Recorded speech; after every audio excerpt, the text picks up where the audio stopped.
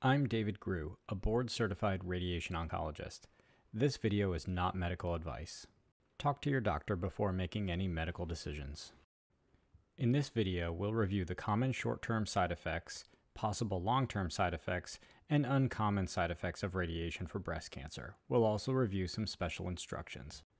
In terms of common short-term side effects, almost all women experience some fatigue with radiation for breast cancer. Starting about the second or third week of treatment, women typically develop a skin reaction to radiation. Most women describe this as a sunburn-like reaction.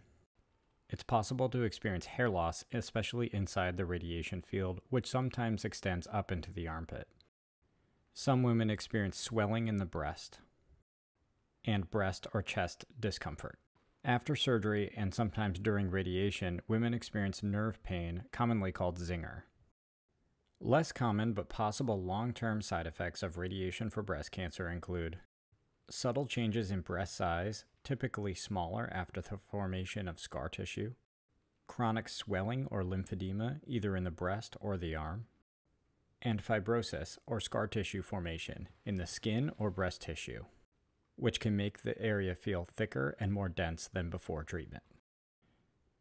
Very uncommon complications from radiation for breast cancer include inflammation of the lung, called radiation pneumonitis, cardiac disease or heart injury, which is thankfully much less common with modern techniques of radiation therapy, chest wall injury causing pain or even rib fracture, which again is much less common with modern techniques of radiation therapy, and nerve injury called brachial plexopathy. There is a very remote, less than 1% risk of developing another cancer because of radiation many years after treatment. We do recommend some special instructions for all women undergoing radiation for breast cancer. We ask that patients use aluminum-free deodorant for the duration of therapy, avoid shaving in the underarms, and notify your doctor or nurse if you develop skin irritation.